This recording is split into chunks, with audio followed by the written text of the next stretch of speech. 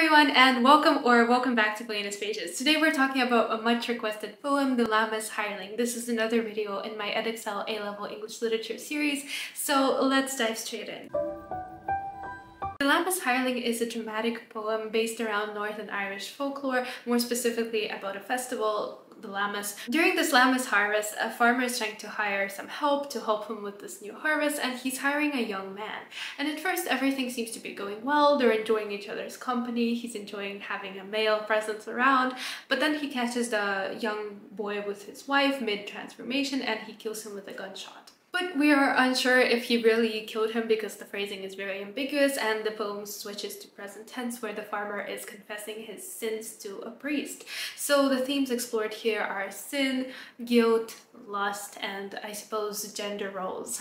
This poem is quite different from the others on the list in that it feels much older. It doesn't really feel like a modern poem, but I suppose it's because it centers around superstition and folklore, so it very much matches the time that it's trying to explore. So it's written from first-person narration, but it's not necessarily from the perspective of the poet. It's half fictionalized, half real, so it could be compared to Giuseppe, which is also a similar poem in that it explores the supernatural themes. It can also be compared to The Gun or maybe Eat Me, and other similar poems like The Deliverer. After the fair I'd still a light heart and a heavy purse, he struck so cheap, and cattle doted on him. In his time mine only dropped heifers, fat as cream. Yields doubled, I grew fond of company that knew when to shut up. Then, one night. So the title of the poem, The Lammas Hireling, it sounds quite old-fashioned. It's a reference to the North Anglo-Saxon world with the harvest festival. It's potentially an allusion to paganism rather than Christianity, but then we see that there's a confession to a Christian priest after all, so it adds just another level of ambiguity. Every stanza has an enjambment, so there's no order and no structure, although it may first appear that there is a structure, again highlighting how unreliable he is. There's no clear rhyme, there's no clear meter, and this reflects how the poem is not fully what we expect, and it doesn't give us a sense of stability, because a confession is usually something that we believe to be true, because I mean, if you're going to confess, why would you lie as well? So we expect that everything that he has told us is true, but the story itself is just so fantastically unbelievable that it makes it hard for us to really fully resonate with the characters and take it as the truth. And when we talk about the hireling, so he seems to be the center of the poem, the Lammas Hireling, it's all about him, but we really get to know him through the descriptions of others of him, so it suggests that he's a very elusive persona. He's there, but he's not quite there, so all we know is that under him yields doubled and that the farmer likes his company and that he spent time with his wife, but we don't really know much beyond that. And there's a juxtaposition here between light heart and heavy purse. So light meaning like light consciousness, no doubt, no issues. He's very easygoing. He's just so happy to have found someone who's struck so cheap. And heavy purse, so he has a lot of money. It's very symbolic of his financial power, of his status. So he's this very like rough farmer that everyone respects. So he goes off to hire this young help, which is why he can't take it when he sees the young help with his wife, even if they're not necessarily doing something sinful, because it's his reputation on the line. He sees himself with his heavy purse as like the ultimate man of power. And then we see that the Lammas Hireling also has power over him, even though it's not financial power. So it highlights that financial power is not really everything in this poem. There are more important things like magic at play that we just don't understand.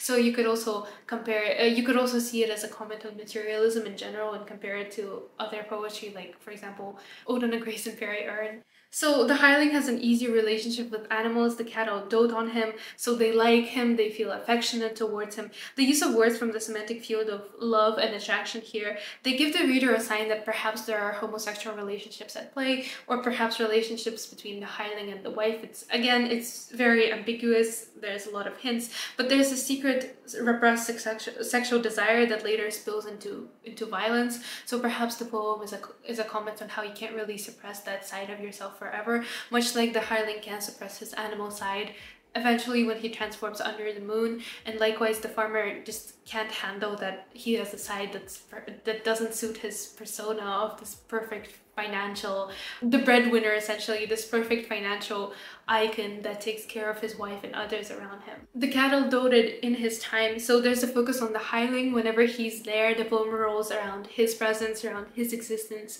Even when he's dead, the farmer can't let him go. So again, if we're looking at this through the lens of homosexual relationships, this could be the fact that although he's trying to repress the side, he can't, and although he claims that he has killed the side, it still comes back to haunt him. He still sits there with his gun, waiting to find the hireling. And we talked about the symbol of the gun in Vicky Fever's poem, but essentially the gun could be a phallic symbol, so it's a symbol of his masculinity, and what he feels is tension between his masculinity and his essential like desires that he doesn't feel are masculine, that he doesn't feel conform to what society expects of him. The cows produce heifers, fat as cream, so the simile highlights luxury and wealth. So potentially, instead of thinking of the moral side, he instead focuses on the materialistic, on what this young help is doing for him, which is bringing him profit, doubling his yields. So he's very willing to ignore the other sides of him, the more something doesn't seem right here sides of him. So this could also be a commentary on spiritualism and materialism. And given that it revolves around folklore, I think that was quite the moral, essentially, that in most folklore tales, people are punished when they put their own personal gain above what they know is good and right. So again, if we're talking religious conflicts between perhaps paganism and Christianity, choosing paganism because it's more comfortable, it's more free, over, for example, choosing Christianity, which has far more rules and far more kind of obligations that are expected from you. The speaker likes the hireling's presence. It is contrasted to the wife's presence because he knew when to shut up. So the speaker likes the tense silence between him and the hireling. Again, like this tense sexual relationship where they feel a lot of feelings towards each other, but they don't want to act. So it's this like tense silence where you're just waiting for the next person to make the move. So again, it could be a reference to that. And perhaps it goes even further, suggesting that they have already had the affair, but it lasted longer than the farmer's other affairs, for example, because the hireling knew not to talk about it, knew not to reveal it. And going back to the theme of confession and kind of sinning, which goes through the entirety of the poem, we could see this as like, oh, he has sinned before, so this time it's just another type of sin, but except for just letting the affair go, this time he has actually killed him to make sure that the affair is not known, or perhaps because he saw the hireling with his wife. Because I think the farmer represents a very traditional stereotypic male figure in that he wants to be like this stereotypical man, he wants to be the breadwinner, but he also wants to have fun, I think. So he can't stand the notion that his wife wants someone else, not him, to be with in a relationship, but he himself wants side flings, side relationships. So that's what the hireling is for him. It's more than just a repressal of like homoeroticism. It's a repressal of essentially his masculinity when he sees that he wants to have other partners, but he's not allowing his wife to do the same. Disturbed from dreams of my dear late wife, I hunted down her torn voice to his pale form, stock still in the light from the dark lantern. Stark naked, but for one foxtrap biting his ankle. I knew him a warlock, a cow with leather horns. To go into the hair gets you muckle sorrow. Disturbed from dreams. So there's an alliteration, there's stopped, it sounds dear late wife. It's quite disturbing, no pun intended, because we usually say like dear late when there's somebody who's dead. So again, did he not only kill the Lammas Hireling, but did he also kill his wife, perhaps because of their affair? Disturbed is like the start of the stanza, so there's an emphasis on the chaotic nature of the events. This contributes to the tension we have felt throughout this entire poem. So if you get a question on tension, on suspense, I would definitely highlight how the sounds of each words contribute to this overall feeling of, oh, what's going on? Because especially because of this ambiguity, the poem is very uncertain. There's layers upon layers, and when you analyze, it's hard to pick just like one pathway to follow. So I think it's interesting to explore just how the poet makes it so multi-layered. He hunts down her torn voice, so she could be moaning if they're engaging in a sexual scene, and the hireling is stock still and stark naked, so it's contrasted. And I think it's a contrast between like the masculine and the feminine energy, the gender roles. So if we are comparing it to, for example, why the farmer might feel towards the hireling essentially because he feels like it's another part of himself. Maybe it's an ego, like a shadow version of himself.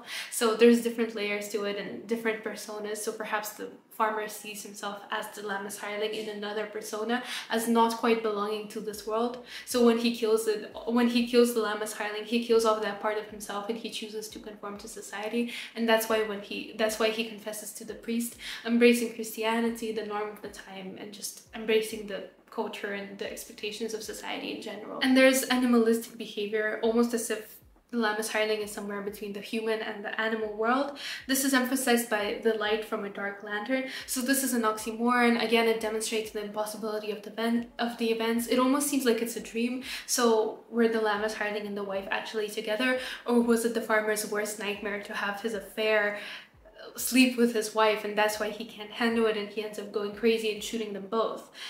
He realizes he's naked, but the personification of a fox trap biting him. So he realizes he knew this hireling as a warlock, a male witch, a hare. So the hare is a popular figure in legends and riddles from Irish folklore, and this line about muckle sorrow, so it's quite ironic because like the harvest leads to sorrow, and usually harvests would be sources of joy because of course when you're living the farm life, you're essentially like feeding yourself, so everything you grow is everything that you eat, so it's all about sustenance. So usually the Lammas festival would be a time of great joy because there would be wheat and there would be a lot of harvest and you wouldn't go hungry, and it would be all about being like plentiful and joy and like all of those kind of values.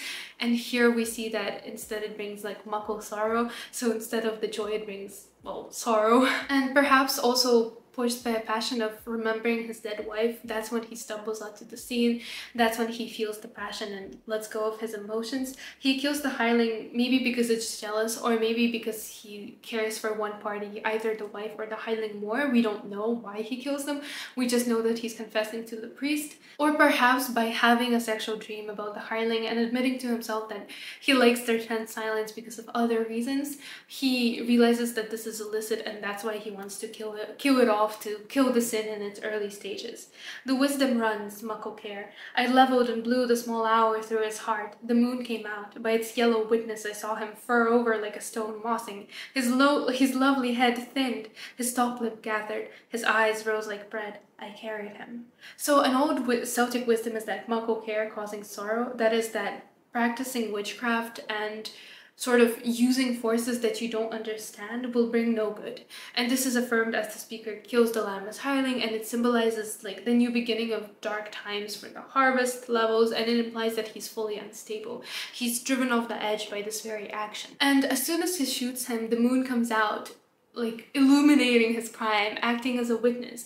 And we talked quite a lot on this channel about what the moon symbolizes, how it's a symbol of purity, and when it illuminates all crime. So because it's so pure, it kind of exposes all the darkness. It's the sole light in the night. So the moon comes and it shows him his true crimes, and he recognizes his true nature, and he realizes that there's no turning back. And under the moon, the hireling becomes covered with fur like a stone mossing. So the simile shows how quickly the fur spread over his body, almost like moss over a stone. And again, this very specific choice of similes that date back to nature show how the Lammas Hireling is more a part of nature rather than a part of society. So he conforms to like the true beliefs rather than the man-made beliefs. The descriptions of the Lammas Hireling are almost sensual. His lovely head becomes thinner, his top lip gathers. So lovely head, again, even here the farmer focuses on his head and on his top lip. So again, the lips are something very sensual, something very romantic because it suggests kissing. So he's very focused on those parts of the Lammas Hireling rather than his body or his gunshot wound because he has shot him. And simile of like bread jolts us back to life because it's a very mundane simile, but it also brings us back to his eyes rising like bread. So the Lammas Hireling is shocked that his lover has betrayed him, or just in general that he has been shot by the farmer because he thought that they had a good relationship going on, that they trusted each other. But ultimately the farmer embraced society over nature. And this helps the speaker justify the action, as it seems that, oh well, it was just a monster anyway, so he doesn't see the hireling as human anymore, but as a warlock, as a hare, and the moon illuminates the truth that he's just trying to justify it, but he has committed a sin. In a sack that grew lighter at every step and dropped him from a bridge, there was no splash, now my herd's elf shot. I don't dream, but spend my nights casting ball from half-crowns and my days here. Bless me, Father, for I have sinned. It has been an hour since my last confession.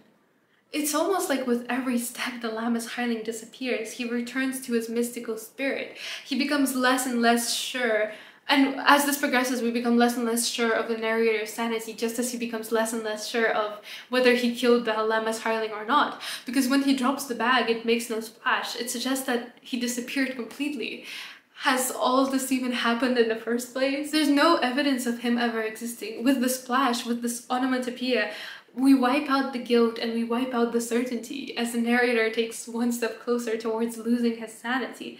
Elfshot means cursed, so with the disappearing hare, with the hireling, the link between the human world and the animal world is wiped out. He's cursed to forever be doomed to think over whether this happened or not, whether it was all in his imagination. And he doesn't dream, so his consciousness is not fully calm. It haunts his dreams all the time. He's focused only on this, and he can't really rest in peace knowing that he has committed this sin. Or maybe he hasn't. So half-crowns are like silver half-crowns. They're a symbol for bullets. So like I said, he's sitting there making bullets for his gun. He spends all his life focusing on what to do if the Lammas Hireling comes back. So what to do if the repercussions come back. So he sits there wallowing in regret. Perhaps not only because he has killed someone, but perhaps because he has repressed a side of himself that he didn't want to repress after all. The final line is quite disturbing. He says, "Bless me, Father." So this is a confession, but it's only been an hour since he last did something terrible, and we're left to question whether that last something terrible was his wife, or perhaps this isn't the first time he's encountered a warlock. So this suggests that it's routine for him, that he's stuck in this terrible cycle of sinning and then trying to like repent for his sins, but then sinning again, showing that no matter what he does, he's still really haunted by his past and by his actions, showing that you can't fully repress that part of yourself. So it could be a commentary on that, or that you can't just choose one part of yourself. You have to embrace all parts of yourself. You have to embrace your outer egos too. So that side that longs to be with nature and that side that longs to be with society, they both have a place to be, and you can't just kill one off completely.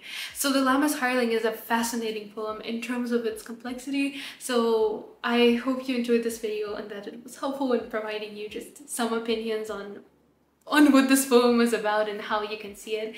So thank you so much for watching. Please leave a like and a comment if this helped, and I'll see you next time.